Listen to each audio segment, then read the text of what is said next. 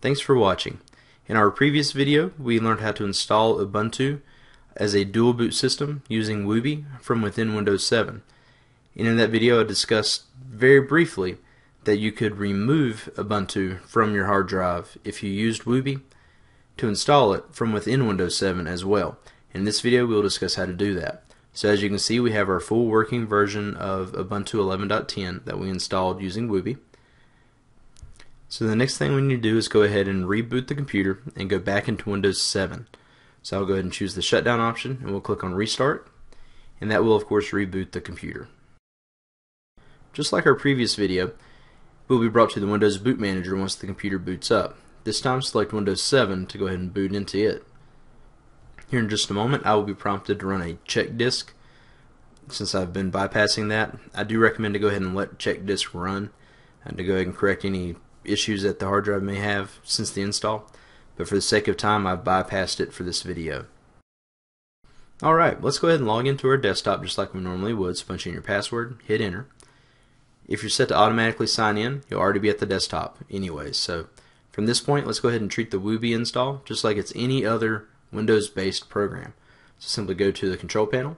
From here you can select the uninstall program option, or you can click into the programs menu like I did. Now I'm selecting the uninstall program. You notice we have Ubuntu listed, so go ahead and click on Ubuntu. That is our Wubi install. Now we'll click on the uninstall button. Once the dialog comes up, go ahead and select the uninstall button. This will go very quick in most cases. And go ahead and click finish once it says it's completed. Now we've got that free space back. So we need to go ahead and reboot the machine and prove that we don't have any kind of weird bootloader problems going on, like you would sometimes when you try to dual boot a standalone installation. So let's go ahead and demonstrate that. Now keep in mind I am using VirtualBox, so we see some different splash screens and error messages that you will not see during the actual boot. But as you can see, we now have our starting Windows screen here. We no longer have the Windows Boot Manager, reason being there's only one operating system that the computer is seeing, and it's Windows 7. We didn't have to reformat anything. We didn't have to repartition anything. We just simply went to the Add Remove Programs, selected Ubuntu, and uninstalled it. And it's a very clean, very easy way to uninstall. Now sometimes you'll have some strange things happen from time to time. There's always that room for a little error. But for the most case, Wubi is a fairly easy and a fairly risk-free way of trying out Ubuntu in a full install without having to really dig into partitioning and things. I do recommend, if you plan on using Linux for future use, that you learn some of that you get in there, because that will help you later down the road. But with that being said, you notice we're now back at Windows 7. It's the full desktop, it's functional, and it's just like it was before we ever installed Ubuntu.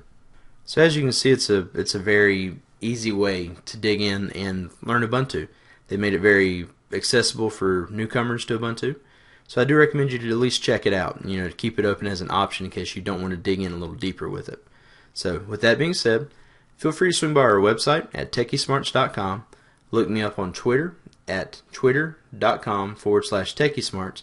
And be sure to check the video description, or if you're watching this on our blog, be sure to check the links down below the video for our Facebook and Google Plus pages as well. So friend us on there. Look forward to talking to you. As always, be sure you swing by our YouTube channel at youtube.com/techiesmarts and subscribe so you stay up to date with our videos as new ones are released. So once again, thanks for watching and have a great day.